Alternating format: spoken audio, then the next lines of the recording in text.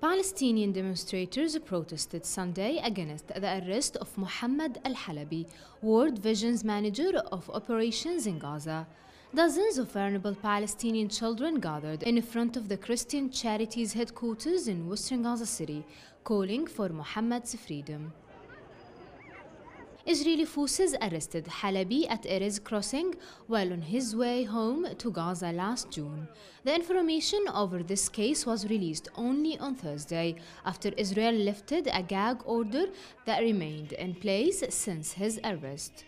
The Israeli Shin Bet security service alleged Mr. Halabi diverted tens of millions of dollars to the Hamas Islamic movement. They also claim he established humanitarian associations that acted as a cover for the transfer of money to the group, which currently governs Gaza.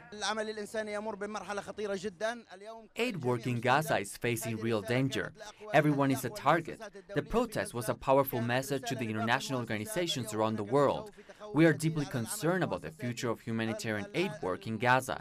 The lives of vulnerable people who basically rely on funds from these charities are in real danger. These children and these people have come here today to give their message to the whole world. World Vision, a Christian charity which operates in almost 100 countries around the globe, said it was shocked to learn of these charges against Halabi. A statement released on World Vision's website Thursday said that it conducts regular internal and independent audits to ensure that all aid reaches its intended beneficiaries.